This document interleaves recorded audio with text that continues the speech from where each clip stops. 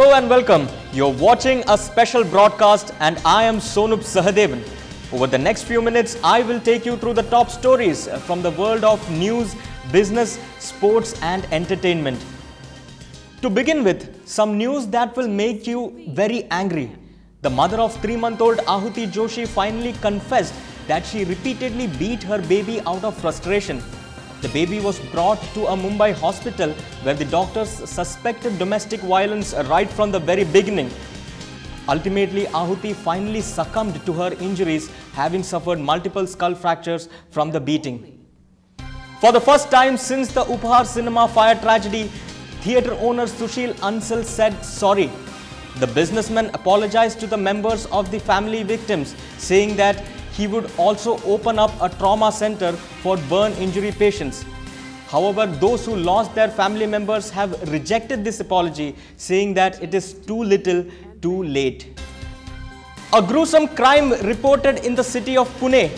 2 females and a child killed in their apartment in the wee hours of the morning. Police suspect that robbery could be a motive. But what is hampering the investigation is that the only eyewitness in this case has been critically injured. Triple murders have just made the crime graph for the city look even more sinister. Despite his best efforts, Gujarat Chief Minister Narendra Modi has been unable to draw Congress President Sonia Gandhi into a verbal duel. Congress President Sonia Gandhi is currently campaigning in the state ahead of the state assembly elections. Mr. Modi has been targeting the Congress and more specifically its president and her foreign roots. It was round 1 to Republican candidate Mitt Romney in the race for the presidential elections in the US. Romney battled back with an aggressive debate performance that saw Barack Obama stagger. With just 5 weeks to go before the November 6th election, Romney is really prepping himself up and the camp of Obama is busy strategizing to make a comeback and fast. I'm standing about 10 kilometers away from Shahdara railway station in northeast Delhi. This is the exact place where Sub-Inspector Rohit Srivastava was found dead yesterday night. Police sources believe that he was run over by a train coming from Sonpat station, which happens to be the next station after Shahdara. In fact, the place where I'm standing right now, there are 2 rail tracks out here, one towards my left and the other to my right, both separated by a distance of about 20 meters. I would request my camera person to kindly pan his camera towards my right. The rail track that you see out there on your screens is the same track on which trains coming from Sonpat run. And the spot marked there very near to the track with a white chalk, that is the exact spot where Rohit's body was discovered. In fact, Rohit's body was so badly disfigured that police had to actually use his official ID card to establish identification. As for now, Rohit's body has been sent to Guru Tegh Bahadur Hospital for a post-mortem. And even as we await the post-mortem reports, speculations in Shahdara are already rife that Rohit committed suicide. It is believed that Rohit was suffering from some depression due to a property dispute in his family, and he was also on medical leave in fact since the past few days.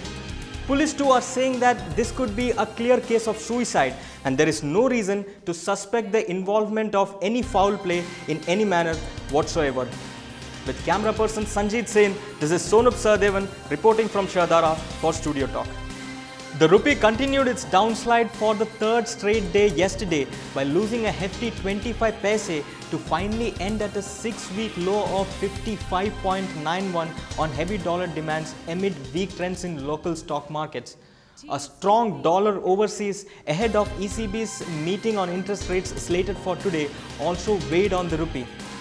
At the interbank foreign exchange market, the domestic unit resumed lower at 55.75 a dollar from the previous close of 55.66 and immediately shot up in the morning session itself to 55.74, but again fell down again in the morning session itself to 55.99 before settling in at 55.91. This figure of 55.91 has been the lowest since 56.16 for the domestic unit rupee on July 25, 2012. We'll be right back after a very short break. But coming up on the other side, Usain Bolt is ready to push the limits. And Rani Mukherjee is all set for her new release, Ayya.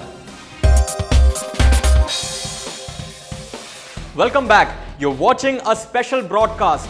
And on to news from the world of sports now. All eyes will be on Chris Gayle tonight as West Indies take on hosts Sri Lanka in the T20 World Cup final. Going by the nature of the game, it is expected for the big-hitting batsman to go all out and make merry. Come tonight and we will know if the home advantage works well for the Lankans. Meanwhile, in football, Chelsea brushed Norwich City aside 4-1 to open up a 4-point lead at the top of the Premier League. Chelsea fell behind earlier in the game till Fernando Torres hit back and brought them back in the game and moved up by 19 points at the top of the championship. Meanwhile, reigning Olympic sprint champion and world record holder Usain Bolt has said that he will push himself to the limit and try and run the 100-meter world record race in just 9.4 seconds. Bolt's world record as of today stands at 9.58 seconds and he will be competing in his first European race of the season at the Golden Spike meet. Meanwhile, Andy Murray was stunned in the Japan Open by Milos Raonic, thereby ending Murray's defense of his Tokyo title. Murray, who lost his temper on several occasions, finally lost the game to Milos Raonic by 6-7, 7-6, 3-6. Welcome back. On to news from the world of entertainment. Her quirky lines to her sizzling hot dance moves, Rani's Ayya is sure been creating a buzz. I caught up with the sultry actress who was in the mood to chat about almost everything under the sun. And why not? After all, she has a movie to promote at hand, and guess what? She even discussed her much speculated wedding with me. It's a classic tale of the clash of two male egos, and the two male egos in question are that of Arjun Rampal and Abhay Deol. We got you this very hot scoop straight from the horse's mouth with director Prakash Jha speaking up on this issue. It's the beginning of a brand new innings for the evergreen Rekha. And she now switches roles from an actor to a member of the Rajya Sabha. She in fact took oath in the parliament draped in a golden sari and spent just 19 minutes there. But for those 19 minutes, all eyes were on this evergreen diva. And now it's time for you to check out The Best Exotic Marigold Hotel, a British comedy set up in Rajasthan with a stellar star cast. Go check out as Judi Dench shares the experiences of her spectacular stay at this hotel. Well, that's all we have time for now. This is Sonup Sahadevan saying goodbye. Thanks for watching and stay tuned for more.